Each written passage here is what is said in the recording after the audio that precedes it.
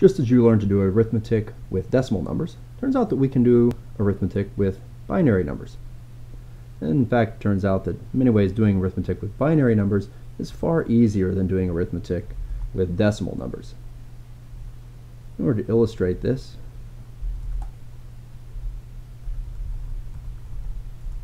we'll make a little file here, and let's go ahead and let's pick some numbers. We're going to pick some numbers that happen to be, we're going to say these are 8-bit numbers. Turns out that the values in computers these days are typically stored in a number of bits that is a multiple of 8. 8 bits is referred to as a byte. We said earlier that the int is a 32-bit number, so it has 4 bytes inside of it. So there we go, there's 8 bits. And I want to add on to those 8 bits another set of 8 bits.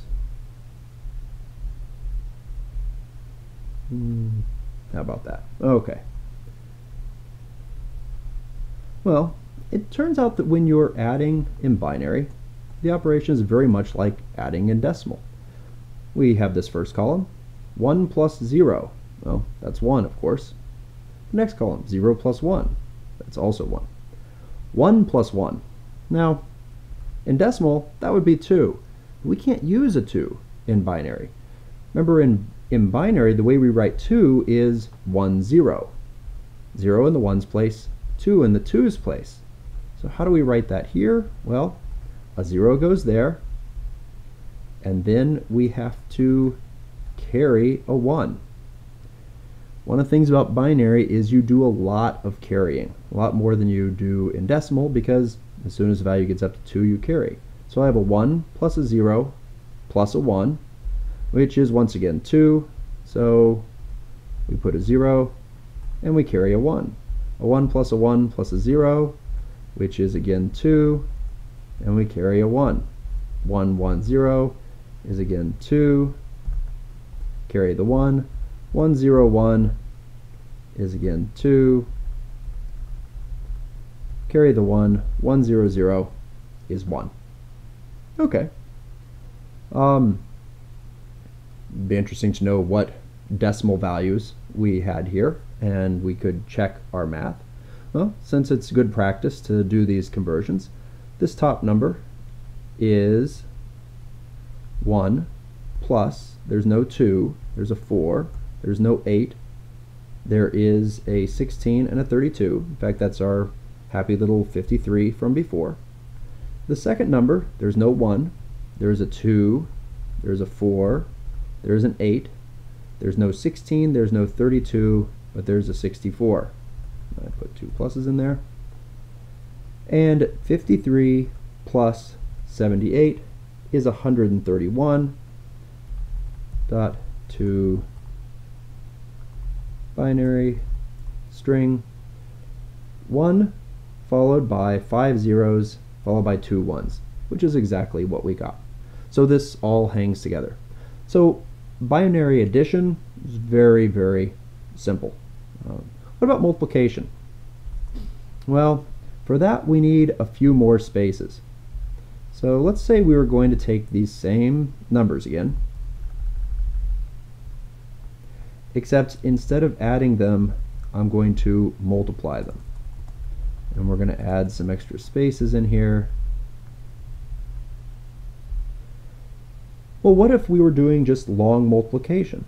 Well, long multiplication, you might recall, you take the first digit and you multiply it by the number on top, and then you take the next digit and you multiply it, but for the second digit you have to shift everything over by 1. And then you take the next digit and you shift everything over by another 1. We're going to do the same thing here, except of course here multiplication is much simpler. In decimal, at some point you had to memorize a multiplication table. That multiplication table was 10 by 10 squares in size. The binary multiplication table is simple. It's 2 by 2, because it's either a 0 or a 1. And obviously 0 times anything is 0, so in this first case we have 0 times this top thing. Well, there's no point in even writing that down, because it's 0. So we have 1 times the top thing. Well, 1 times anything is that same thing. So 1 0, 1, 0, 1, 1. You'll note that I left kind of a blank here. We can fill that in with a 0. Because this was in the 2's place, we had to move things over, just like if it had been in the 10's place, we would have had to move the result up. And then we have the next one, which happens to be, well, it's the same value again, but now it's moved up 2. And the next one, which is the same value again, but moved up 3. Then we have 2 zeros, and then another 1. So we're moving up 3 spots here. Now if we were doing this in decimal, we would then just go ahead and add these together. I'll start off doing that to show you why my recommendation is that you never add more than 2 binary numbers together. So this starts off fairly nice. All zeros is 0. Hey, there we have a 1.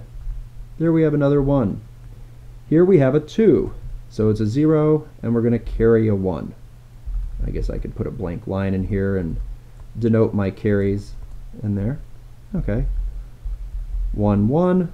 So once again it's a 2, and we carry a 1. 1, 1, 1. That would be 3. So a 1 goes down here, and we carry a 1. 1, 1, 1, 0, 1. This is where things get interesting. That's 4. Okay.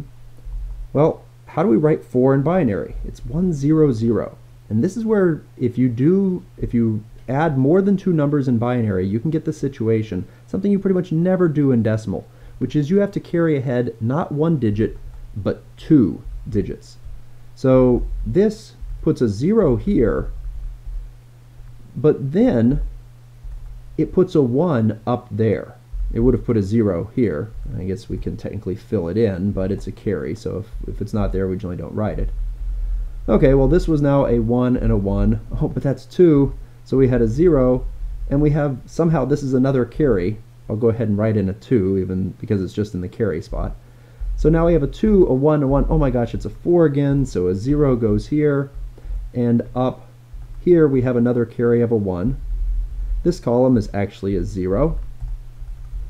This column has a 1 and a 1, so it's a 0 with carrying 1 forward, which is a 1 and a 1, which is a 0, carrying 1 forward, and we have a 1 there. I wonder if that's right. Look, you can probably see, once again, why my recommendation is never add more than 2. I would typically do this problem by coming in here, adding together those 2 numbers, and then taking that and adding this to it, and then taking that result and adding this to it. Doing it 2 at a time, because it's too easy to make mistakes when you are adding multiple numbers in binary, because the carries can get a little out of hand.